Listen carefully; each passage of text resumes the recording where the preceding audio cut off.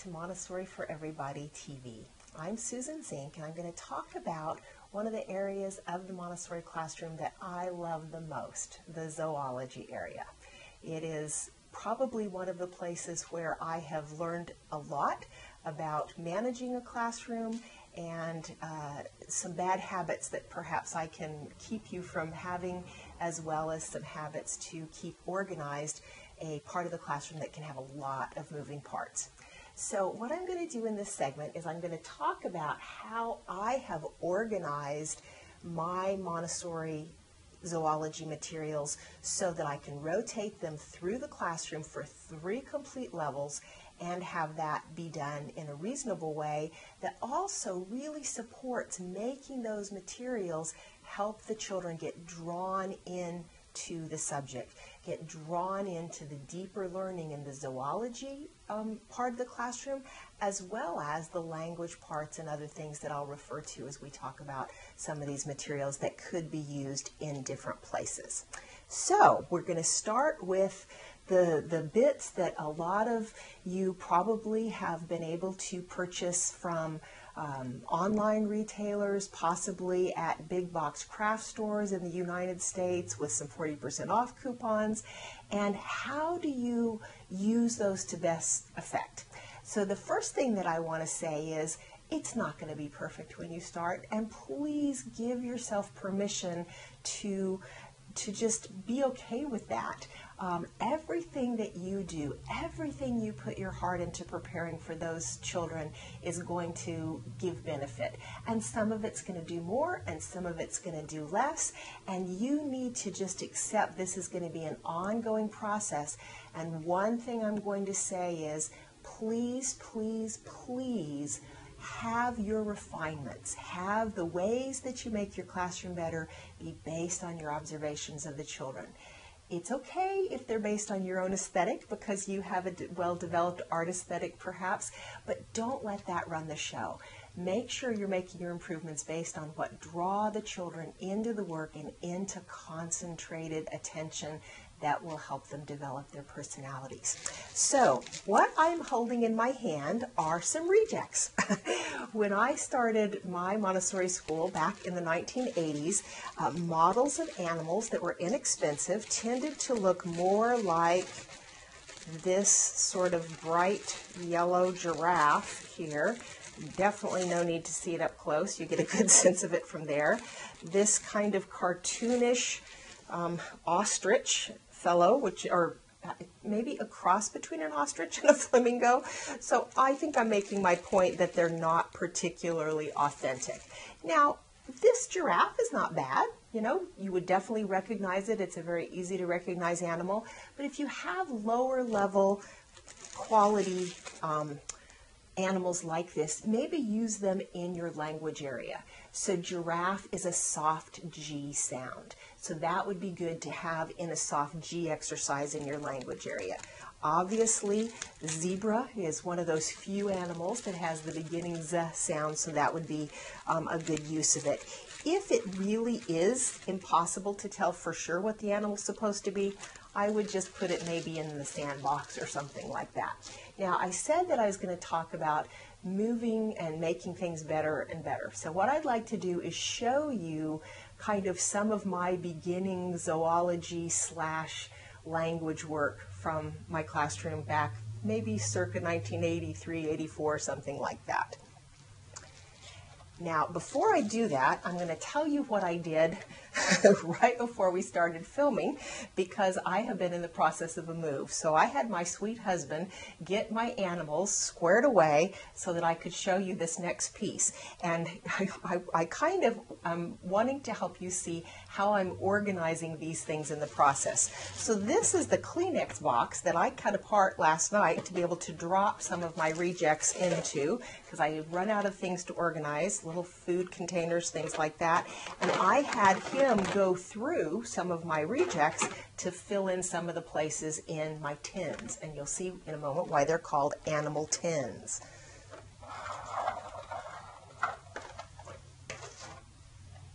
So this was sort of part of my reading, but it was in the zoology area because it's all animals. And the quality of the models definitely varies from something like this to a gorilla that looks pretty sad. And there are a few missing, probably because they got taken out to put in a language area. But what you can see is all I did was cut circles. I had a circle cut. Nope, I didn't. I traced circles, cut them out with scissors, and then I put them in muffin tins. And once I had them set up like that, I would put them out one at a time, and then eventually the children, when they were reading well enough and knew all of the animals, so this is kind of like a visual version of a what am I exercise, or the animal stories exercise. After they had all that they once they'd learned them 10 by 10, then I put out all of the tins, and they would mix up all 36 of the animals and see if they could put them back.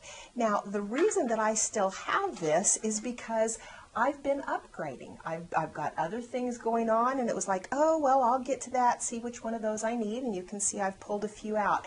But this is where I started, and that's just fine. This was one of the most popular materials in my classroom. So please don't feel like you have to have everything perfect and buy things that are out of your budget when you start.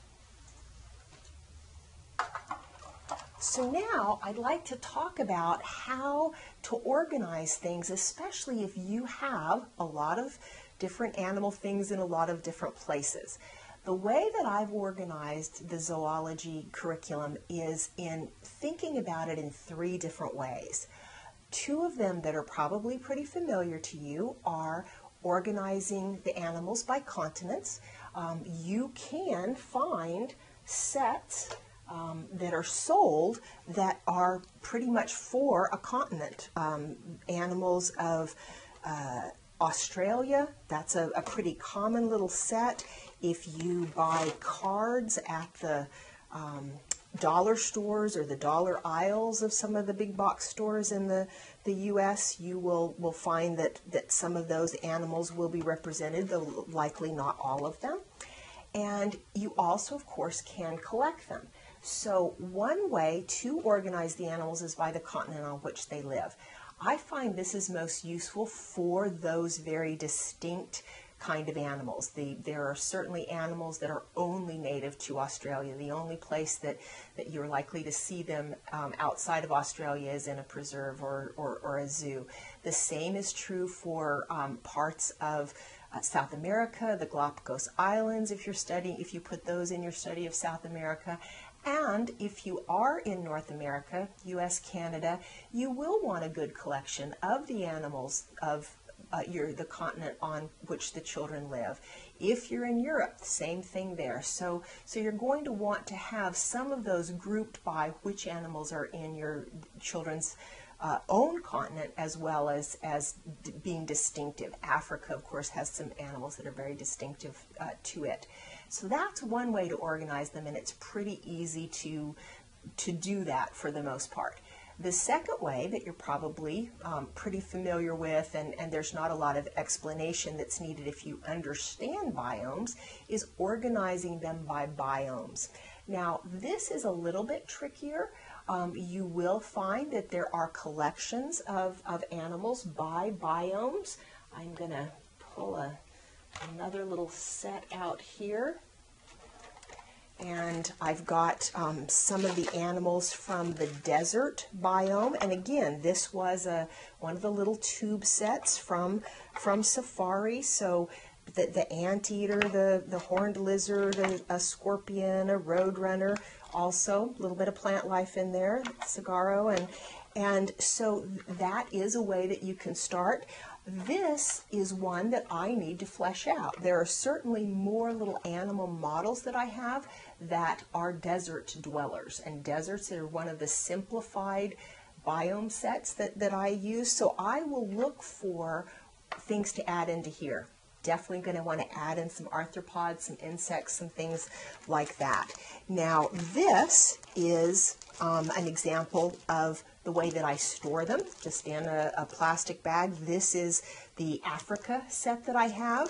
I do include things like the penguins that live on the continent of Africa, so it's not just a stereotypical understanding of the animals that live in that location. Now, before I move on from biomes, I am going to mention kind of two ways to approach that. One is, if you have biome sets, if you've purchased some pre-made biome materials, Washika makes some beautiful things. Washika Biomes, I think, may even be their website, and I would certainly encourage you to look there for some of the things that they have. I, as you know, am very big on cutting up books, and so one of the ways that I defined which animals I was going to place in different biomes was based on a book that I cut up. Beautiful book. It's not a realistic book in the sense that if you look at this photo of a desert, and you don't, with the glare, I don't know if you'll be able to see it very closely, but obviously all these animals are not going to be out at the same time, but it's a good representation. These are truly animals of a desert that would be in the same desert space. And here is a wetlands, river, kind of a biome, same thing. So what I did is I used the boards, the biome boards that I made as the basis for the animals that I was going to place in those biomes to begin with, so that I can have a set of biome animals, a set of continent animals, and then the classification that we'll talk about in a minute. Now, when I do the biomes, I believe we need to go in great depth, especially by the time you're at the upper elementary level. But in the process, on the way before you're at that place, I think you need to keep it a little bit simple. And so what I have done is I've kind of simplified the biomes down into 6 sets. The forest, which would be studying separately but in the same time frame, temperate forests, boreal forests, the rainforest, desert, so forest, desert, wetlands, which includes river biomes as well, tundra and other cold biomes that are not desert biomes, ocean, and mountains and grasslands. Now, I don't believe that you should completely conflate those when you're working with them with the children, but particularly when you're working at the 3 to 6 level, that gives you a way to rotate through where you could study 2 of those biome groups in depth every year of the 3-year cycle. And you could then repeat that in upper elementary. So you've got that deliberate spiral effect that's going on. Now, the last thing that I'm going to mention before I go on to the classification piece is, so then how do you organize all your stuff? So I've got a little stack here, and this is kind of to introduce that last piece. Besides sorting your materials by continent, biomes or habitats, and biomes and habitats, the other way is by classification. You are going to want to study mammals in depth. You're going to want to study reptiles in depth. You're certainly going to want to study arthropods and particularly insects in depth. And you can do that in the context of the geographical regions, both by habitat and by continent location, but that's not the best way to, I don't believe you can get the depth that you need if you're staying only there. So when I sort my materials, all of the things for an in-depth study of the mammals are going to be together. Very nice book that I got for 50 cents at the discount store.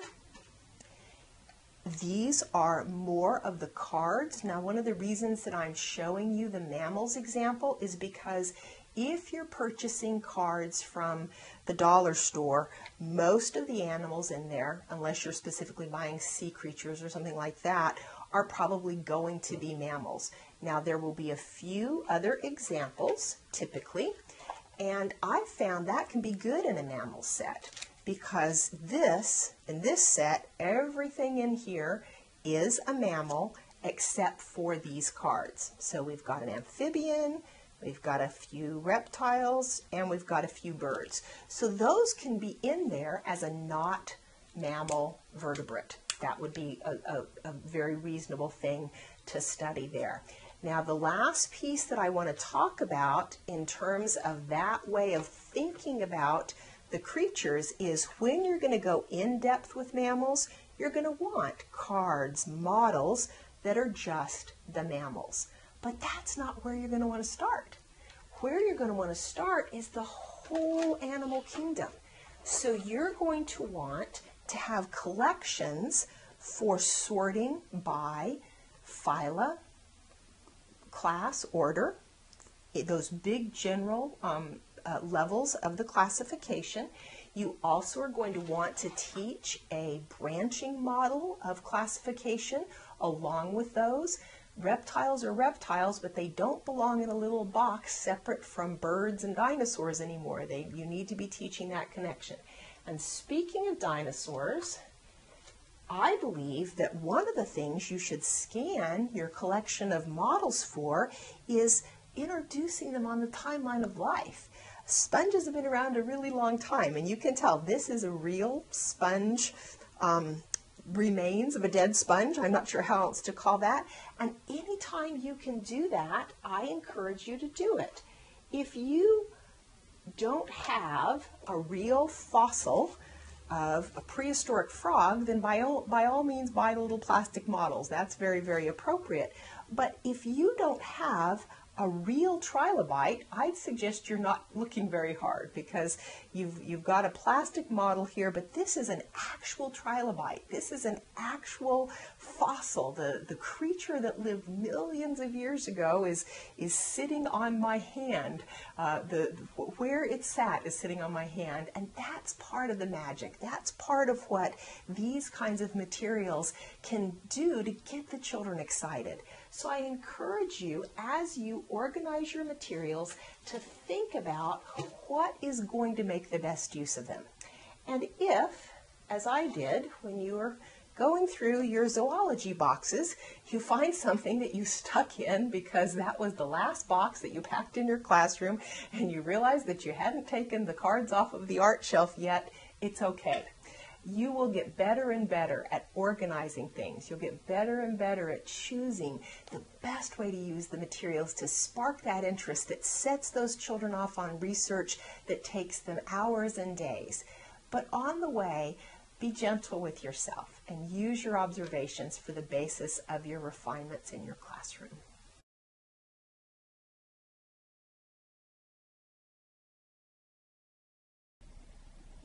In previous segments, you may have heard me talk about practical life exercises and the need to have them have practical applications. That is definitely a principle that I think is very important, and one that I see not always being implemented to the degree that I think it should be in Montessori schools. However, there is the idea that practical life exercises are also for improving the development of the muscles, particularly manual development, improving the pincher grasp, just the ability for a child to use their fingers in a very precise way for preparation for writing, for holding the pencil. Using the metal or geometric metal insets in order to trace the shapes is one of the ways that we prepare the hand for writing, as well as using the knobs on the knob cylinders. But there are definitely ways that we can have practical life exercises do that same thing. I would encourage you, again, to look for ways that this can either be a complete exercise or be something that is enriching on several levels to the child. One of the reasons that I believe, and actually have had some teachers confess, is the reason that some of their practical life things are the way that they are, is that a lot of preparatory practical life exercises aren't very messy. It's pretty easy to maintain them. You don't have to change a lot of things out. I understand that, but that should not be what manages what goes on your shelves in the practical life area. So if we're talking about manual development, what are some things that we can do? If we're talking about physical development, if we're talking about making sure that any of the things we can do to help that child's physiology connect with their neurology and have all those messages go where they need to go, what are some possibilities? Well, let's talk about some different things and some different materials we can use in that regard. Now, you may be familiar, probably are in my experience, with these little beads. They're little plastic cylinder beads. They are sold under different names. Perler is one of the brand names I've seen. I'm assuming Pisla is the way that this from the IKEA company is pronounced. But the way that they're used is that the small beads are picked up either with fingers or a tweezer is appropriate, and then placed on these little forms. They can be placed on the form in just a kind of a set arrangement. The heart that you see can just be filled in randomly, or there can be layers and a real pattern arrangement to the way that the beads are set up. And then, optionally, doesn't have to happen, but the designs can be made permanent and be fused with an iron. I have found baking parchment to be one of the ideal ways to protect the iron from the plastic beads, and the plastic beads being melted into the iron. One of the things that I would suggest is that if you decide to have this in your classroom, that having the designs fused be an occasional situation. So the process is the main thing. What's the developmental benefit there? Definitely some incredibly careful pincher grasp, either with the fingers or with the tweezer is needed, especially if the child decides to refine their design after they have several beads set down. It can be very, very challenging. And that's not the only benefit. The design, the idea of teaching pattern, teaching which colors look good together, using things that they've learned from other aspects of the curriculum, such as complementary colors to make a strong contrast, colors near one another on the color wheel to make a more subtle design, cool colors for a cool feel. You can see the possibilities there. So that's one of the ways that we can have an exercise. Could be in the art area, can be in the practical life area, but it definitely will help with manual development. Now, anytime that you're dealing with closures for the clothes, this is helping with manual development as well as independence. I'm going to suggest that one of the ways you can take things up a notch, because this episode is kind of about including things you may not already be doing in your classroom, is if you have the time frame in the classroom and the child that you're looking to challenge is successful with the time frame, successful with tying his or her own shoes, maybe successful in tying aprons on their classmates, then the next challenge is tying an apron on yourself. So the child would put the apron on and have to put the tie behind and tie it on their own body. Now, when you think about that, you may go, oh, that is the next step up. For you, you don't have to even think about it, but you don't have to think about tying your shoes either. So this is a way to expand exercises that you have, take the challenge up a notch, and stay in that practical area. Now, this is a little bit of a different approach. I'm going to talk about a way to use marbles that probably isn't something that you're familiar with. There is a complete exercise that you can set up, which is a developmental exercise as well as a practical life exercise. And what it is transferring marbles with your toes and then washing the marbles afterwards. Because obviously you can't have children in their little bare feet putting their feet on the marbles and then having somebody else put them on there. At least I would teach them that would be something you would want to clean before the work would be ready for the next child.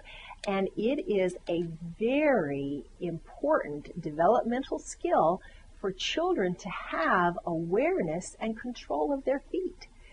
Proprioception is the developmental sense of knowing where you are in space. Being able to pick marbles up with your toes and transfer them from one container to another helps with proprioception. helps with their awareness of where they are in space and makes it more likely that they are going to be more successful in other activities out on the playground and walking carefully through the classroom.